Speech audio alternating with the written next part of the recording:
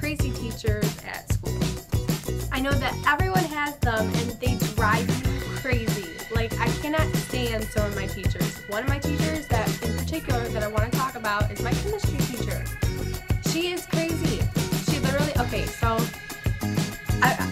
we go into class, right? And then there's like these objectives on the board, and then you have to write them down, and it basically like tells you what you're doing throughout the day. Half the time, the objectives have nothing to do with what we're doing in class. And then we take notes during class on some random stuff. And then our test is on something else that had nothing to do with the notes. And all of our homework, she literally prints off from Google. And she knows that like we go on the internet and stuff to get the homework or whatever to get it done.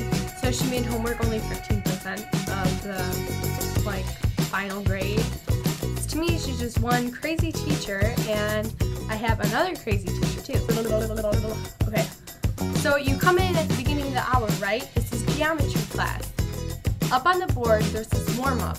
The warm-up is something that we haven't even learned yet. It's something that we're gonna learn.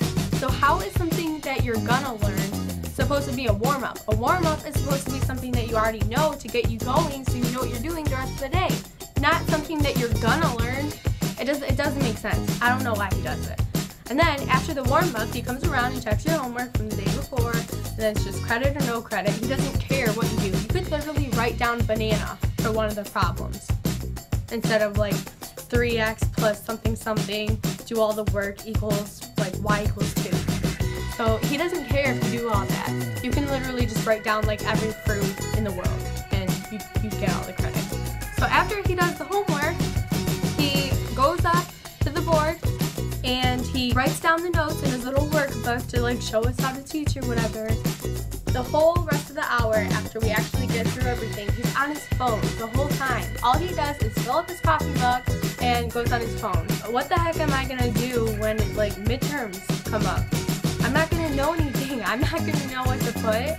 I had problems with both of these teachers, and I actually went to my counselor to talk to them about them because like I wasn't doing good in the class. So I went to talk to them, and I told them like these teachers can't teach for their life. So they told me, they're like, oh, we already know about this problem, so you're just gonna have to deal with them. What the heck is that? You know, just if I have a problem with these teachers and I come to them and talk about it and they already know about the problem, they should do something about the problem because everyone's having these problems. Why don't they do anything about it? So yeah, that kind of gets me mad about like teachers like that, like tenureds or whatever, teachers that have worked for more than 10 years. They think they can do whatever they want. It's like impossible to fire them or tell them to do the right thing because they think they know what they're doing. Well, guess what? You don't. You've been teaching there for so long that you've like become a crazy person. So if you guys have any teachers like that, please let me know so I don't feel alone. And like and subscribe or whatever. Yeah, subscribe me. And I will see you in my next